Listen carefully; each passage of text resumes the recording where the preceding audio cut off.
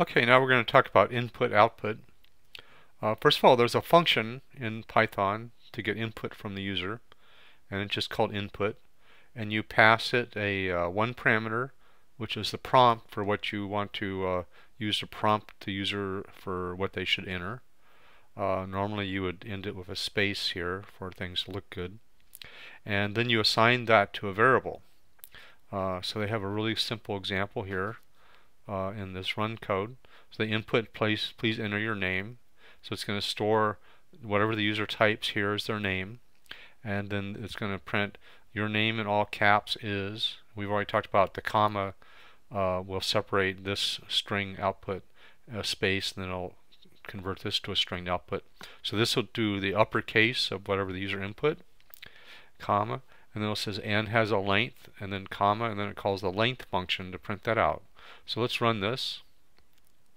And in the when you're running it on the web page, it actually prompts you with a little dialog box. So I'm going to say my name is Tom Jones, and I'm going to hit OK, and you'll see that your name in all caps is Tom Jones and has length of 9. So that's the first part about strings.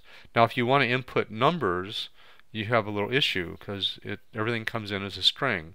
So we're going to learn the functions to convert to numbers.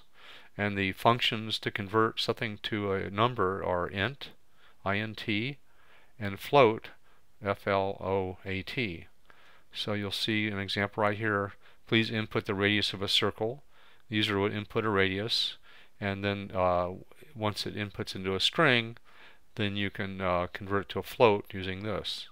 So you just put a string that has the characters that would represent a floating point number, and it'll convert it to a float, and then you can store that into a new variable. Now you can do both of these on the same line. Just put the float with the parameter as the input. So you nest the input, calling the input function as the parameter for float. I prepared this Python file called input formatting, which you can download to show you input. So here I'm going to get a name from the user, which is going to be a string, so I don't have to do any conversion here. And the prompt is input your name. When you do a prompt, you should always have a space at the end. Otherwise, what the user starts typing has no space between that and the name. I put a colon here as well. Then I ask the user input the years of programming. So here's the prompt, and the input function is called inside the float function to convert the string the user inputs into a floating point number and stores that into a variable. And here's an example of inputting an integer. So I input the string using the input, and then I convert that to an int, and it's stored into this. And then I do a calculation, and then I print out what's happened. Now let's go ahead and run this first part, and I'll cover the rest of the file in a later section.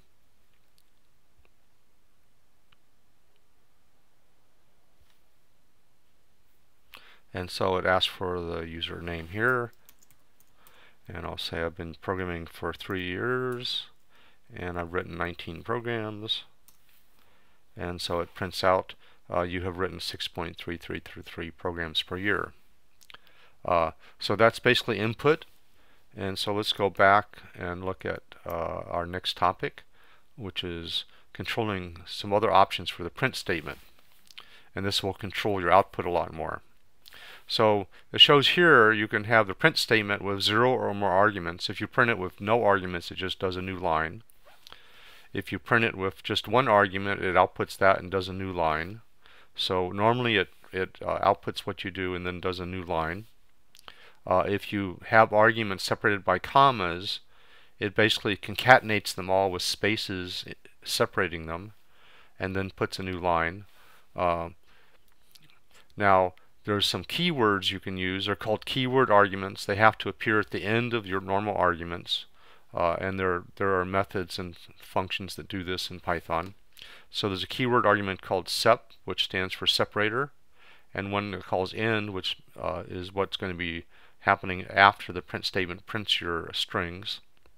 So the separator controls the separator, which is normally a space if you don't specify it. But if you specify it, it puts that separator between your strings that you're outputting. So in this case, it puts this star star star between hello world. And the end keyword controls what to output after you've printed everything. The default, if you don't specify it, is to go to a new line. So it's the \n character. In this case, they're going to change the end to star star star, so it prints hello space world star star star, and you notice the prompt is still on the same line.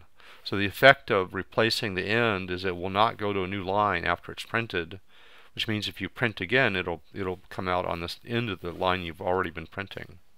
Now let's look at an example in PyCharm of this.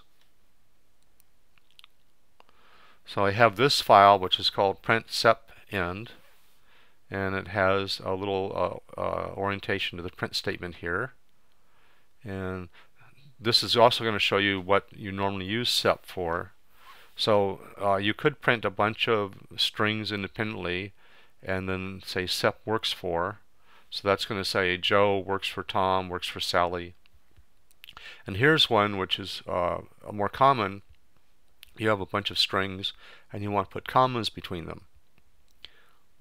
Now here's looking at the new line character. So normally if you print 3 lines, it'll put these 3 names on different lines. So after it prints out the 3 names on separate lines, I put the word viz so you can see the difference here. And now it's going to print the 3 names on the same line by replacing the ending, which is normally going to a new line, with a space. So this will print Joe and then a space, and then it'll be sitting there for the next print statement. And then it's going to put Tom and a space and sit there for the next print statement. And then Sam and a space and sit there for the next print statement. And finally end, and then finally this doesn't have an ending end set, so it's going to do a new line. So let's see how that works. And you can see it has the 3 lines, and then via verse, and then it has Joe, Tom, Sam, and end all on the same line, and then it's gone to a new line. So that's it on the separation and end.